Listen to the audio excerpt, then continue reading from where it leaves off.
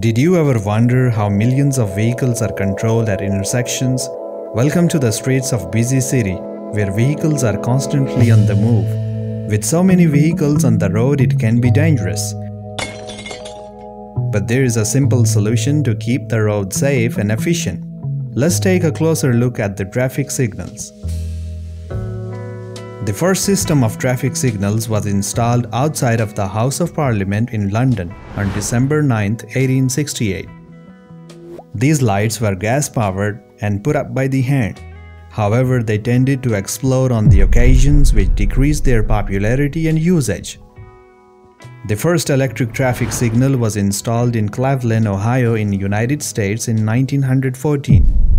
But these traffic lights were still operated manually by pressing a button to change the signals to red and green.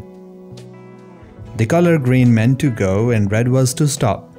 For coordinated signal system and better traffic management, the use of computer-controlled traffic signals became more common and popular in 1950. Today, traffic signals are an essential part of modern cities, controlling the flow of vehicles and pedestrians to improve safety and reduce congestion. How do they work? As you probably know that most of the lights are featuring three different colors. The green light signals that is safe to proceed through the intersection. The yellow or the amber light is also known as a cautious light, which alerts the drivers that the light is about to change to red. So when the drivers encounter the yellow light, they know that it is necessary to slow down and come to the stop at the intersection. The red light of course indicates that the drivers must stop and wait for the green light before traveling through the intersections.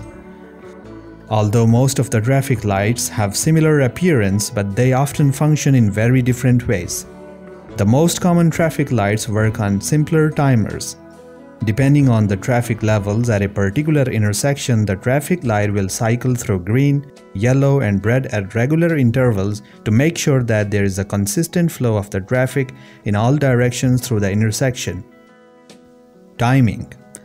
Timer-based systems are excellent for the busy areas where there is inconsistent and heavy volumes of traffic.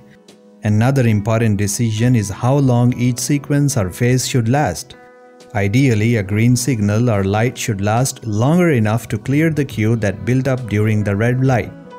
But this isn't always possible, especially during the peak times and the busy intersections. In these cases where the intersection is saturated, a green light must be extended for each phase to minimize the startup and clearance times, which are the periods when the intersection isn't being utilized to its maximum capacity. The amber light needs to last longer enough for the driver to perceive the warning and de-accelerate their vehicles to stop at a very comfortable rate. So 1 second for every 10 miles per hour or 16 km per hour of speed limit is generally a thumb rule. So the traffic engineers also take into account the slope of the approach and other local considerations while setting the timing of the yellow lights. Sensors. In the areas where the traffic can be irregular and unpredictable, the timer-based systems don't work very well. For example, in rural areas, the timer-based systems might have the drivers that stop unnecessarily when there is no traffic present. So in these situations, sensor-based traffic signals maximize the traffic efficiency by only functioning when the traffic is present. This type of signal relies on the data from the traffic detection systems.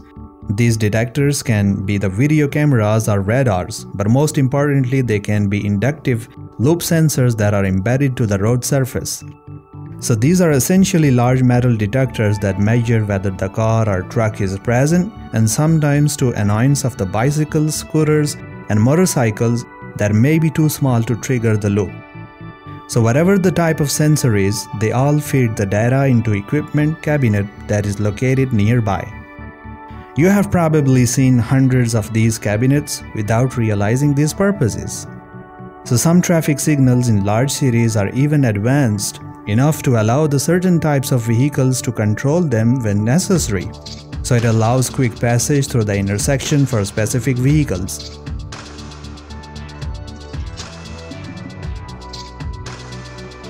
So So these systems are known as traffic preemption systems that allow emergency vehicles such as ambulance, fire trucks and police cars to change the traffic signals as they approach, which enables them to reach their destinations faster.